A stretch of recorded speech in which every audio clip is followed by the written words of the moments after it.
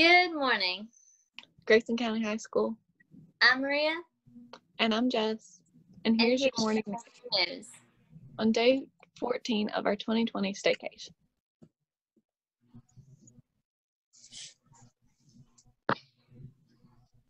Let's head to Haley and Caroline for the Help Save the Next Girl tip of the week.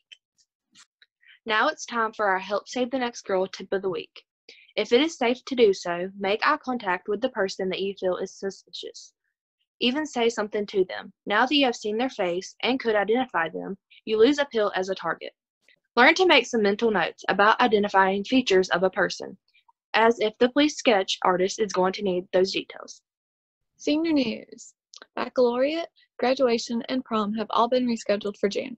Check your email for more information. These scholarships are now available with April or May deadlines. For more information or to pick up an application for these and many other scholarships, stop by or email the guidance office as soon as possible. The James Blith Memorial Scholarship for $1,000. You must enter the field of electrical engineering, general engineering, electronics, computer engineering, or communications. The deadline for that is April 15th. The Brock Funk Memorial Scholarship for $1,000. You must have a 3.0 GPA and participate in 2 varsity sports for at least 2 years. The deadline is also April 15th. The Charles Litz Dave Nicholson Memorial Scholarship for $500. You must enter the field of electrical engineering, general engineering, electronics, computer engineering, or communications. And the deadline for that is April 15th as well. The SVAM Scholarship for $1,000 or $5,000. You must plan to pursue a career in manufacturing. The deadline for that is April 15th. Virginia Sheriff's Institute Scholarship. Applicants must be a resident of VA and choose to major in criminal justice field. The deadline for that is May the 1st. How about some happy news in the middle of the coronavirus pandemic? Here's your Happy World News moment. Myth-busting study says cats form emotional attachments to their owners, just like dogs and babies. The findings reported in the journal Current Biology on September 23rd might have been the first to show that, much like children and dogs, pet cats form secure and insecure bonds with their human caretakers. The findings suggest that this bonding ability across species must be explained by traits that aren't specific to canines, the researchers say. Like dogs, cats display social flexibility in regard to their attachments with humans.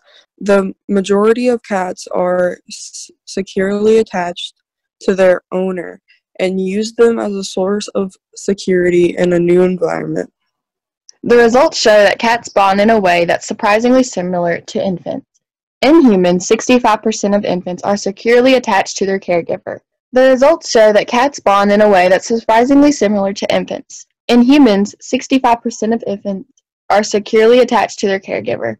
Domestic cats mirrored this very closely.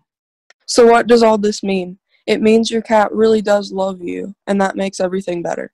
Hey, you guys, you want to hear a joke? Yeah. Yes. What do you call a cow with the shakes? What? Beef jerky. What's for lunch, Mary Ellen? Lunch. Well, I'm not sure what you guys are having, but I know after I get off this Zoom meeting, I'm going to make some cookies. Here are today's activities. I don't really have anything planned today. Just be sure that everyone stays home and stays safe. Hey, Blue Devils, here are your words of wisdom. If we had no winter, the spring would not be so pleasant.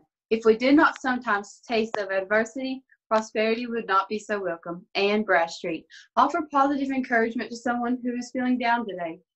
We'll see you here each Tuesday through Friday. Same Blue Devil time. Same Blue Devil channel. Have a great day.